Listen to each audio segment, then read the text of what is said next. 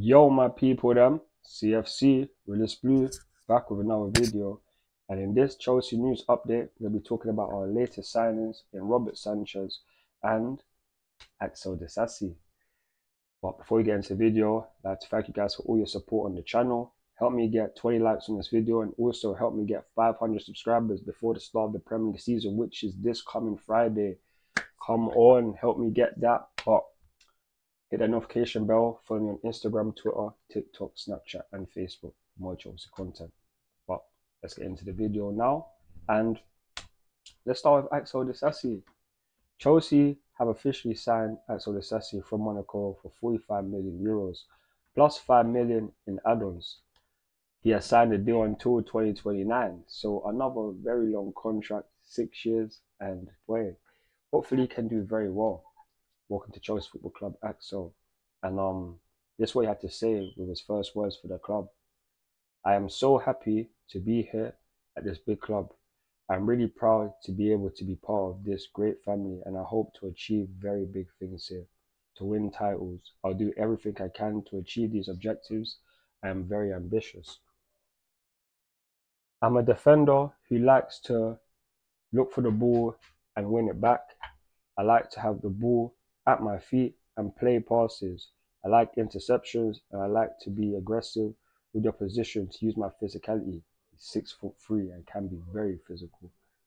When I was younger, I started as an attacker. When I got bigger, I moved back. As professional, I've played at left back, right or left centre back or in a free, and with the national team at the World Cup at right back. I like fullback too because it allows me to play more with the ball. I like to be offensively minded and can score goals. Chelsea is a club that has been very popular with the French. So many legends: Frank Leboeuf, Marcel Desailly, Nicolas Anelka, N'Golo Kante, Olivier Giroud, and the colour is blue, just like the national team, so it's good. He enjoyed watching Hazard, Drogba, Lampard. He liked David Luiz a lot. He was crazy. He was fun to watch on the pitch, and he could shoot from so far out. I like to do that sometimes too. Also, Cesc Fabregas. I played with him for 2 years in Monaco, and he was amazing. Those players stand out, and rightly so, legends at the club, and have gone on to win major trophies with us. So to know that Axel Disasi is a player that will like to shoot on sight, can play left back, right back, in the centre back. Like, this guy can do so much, and at 6'3", Frenchman, to be so menacing. I cannot wait to see him in the Premier League because he will be frightening enough, man. And hopefully he can be someone who we can depend on, because we can't play Trevor Chalobah every single game, because I don't necessarily trust him to be as good.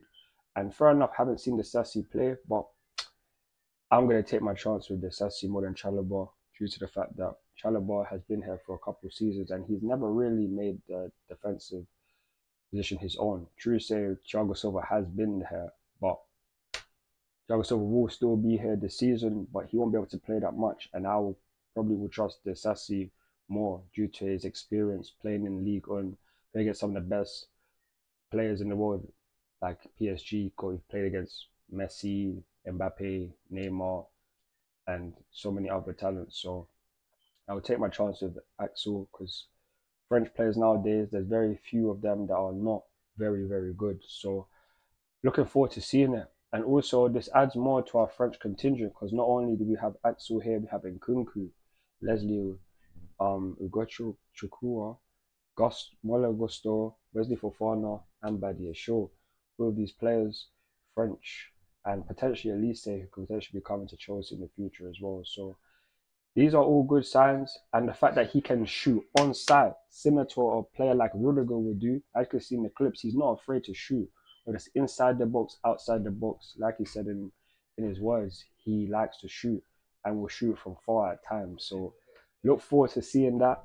Look forward to seeing him have such a great impact at Chelsea. And again, welcome to Chelsea Football Club, my bro. Look forward to seeing him play at Stamford Bridge. But now, we're going to move on to Robert Sanchez. And Robert Sanchez, man, this is a good deal. Low risk, high reward kind of deal.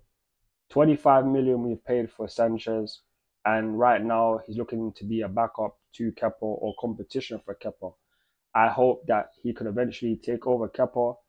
If Kepa can somehow prove man wrong and be someone that can do very well and help us get top 4, something he has done in the past. I can't say he can't help us get top 4, but it's gonna be interesting to see how this goes, because they are both Spanish keepers. Sanchez is a lot more bigger, 6'6" compared to Kepa. Both good with the ball at their feet, but I feel like Sanchez will edge Kepa more for the amount of shots that he could stop. And plus, I don't see Sanchez getting beat every season for about 25 or 30 yards the way Kepa does on multiple times. And the thing for me about Kepa is the fact that decision making at times is the best. And I'm not going to say that Sanchez is a much better decision maker. Every keeper has had flops, some keepers more than others, but Kepa, too many times last season, even though last season wasn't the best season, too many times I could put him at fault, like even in Man City games.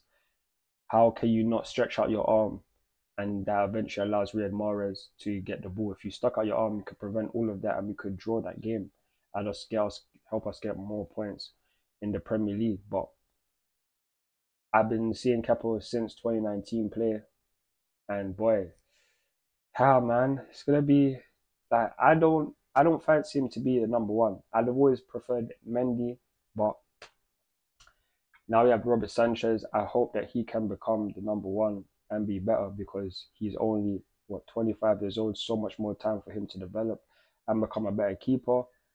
It's gonna be very, very interesting, and hopefully he can become very good. So he has signed a deal until 2030, and boy, man, just hoping and praying that he can be transformed into one of the best goalkeepers in the world, because right now he's nowhere near that. But with Pochettino and the goalkeeping coaches he was working with at Brighton, here at Chelsea, we can have very big hopes that he can become that good. So we have to wait and see. Time is of the virtue, and we've got enough time, and this season is going to be very, very exciting. This is a new era for Chelsea, and we need to start building towards being a team that can challenge for the Premier League title. So hopefully we can get the key players that can help to achieve that in the future. But on that note, that's going to be it from me regarding this video. Please like, share and subscribe to the channel. Follow me on Instagram, Twitter, TikTok, Snapchat and Facebook for more Chelsea content. Are you happy that Chelsea have signed Axel Disasi? Let me know down below. Are you happy that Chelsea have signed Robert Sanchez? Let me know down below. I appreciate your thoughts and opinions, and I look forward to chatting to you guys in the comment section below. But on that note, peace out in a bit. Come on, Chelsea. Come on, Chelsea.